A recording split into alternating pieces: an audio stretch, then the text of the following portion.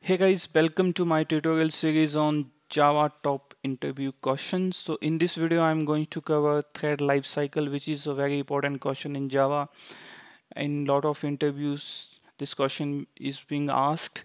So that's as end of this video. So I'm going to explain the thread introduction, then thread lifecycle. So there are some ways in which we can create thread that I will explain using Eclipse, and then at the last the top questions related to thread in Java. Okay, so let's get started. So yep, what is a thread? So a thread is a lightweight subprocess of a process.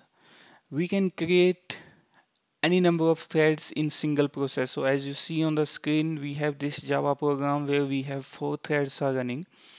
So this Java program is a process which have 4 threads which are running in this program.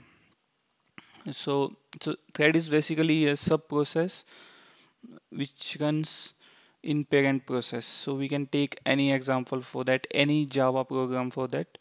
Okay, so let's talk about the thread lifecycle.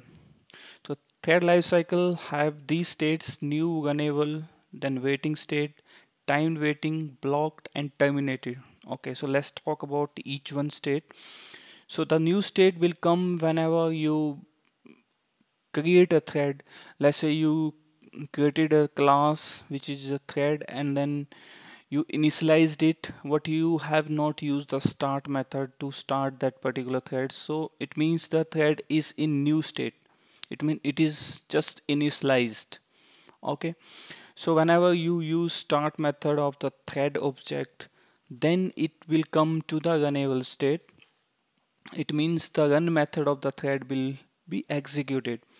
Okay, so after the run method of the thread is executed, so there are 4 states where it can goes to. First is waiting state. The waiting state will come when you call wait method of thread. So it will goes to the waiting state.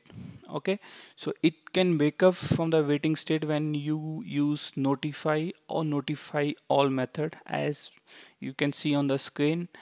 So notify is used to wake up one thread. Notify all is used to wake up all the threads which are in the waiting state. So they will again come to the runnable state.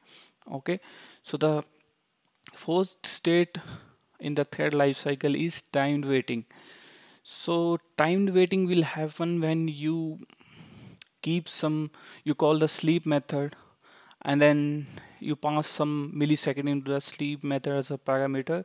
So thread will goes to the timed waiting state. It means it will wait for some time interval that you have passed into the sleep or wait method.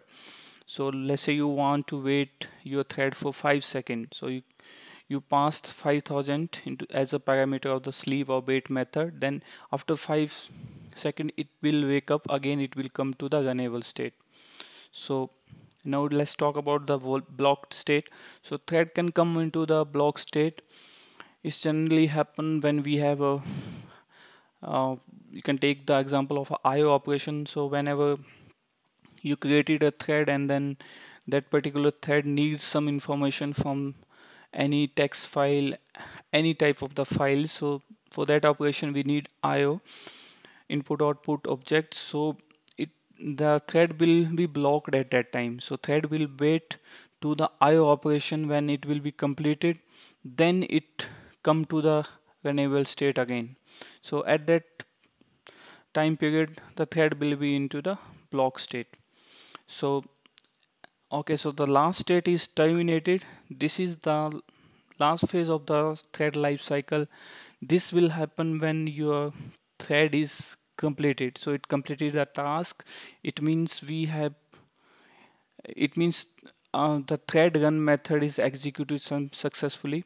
So if you worked on the thread, so first we call the start, we initialize the thread, and then we call the start method.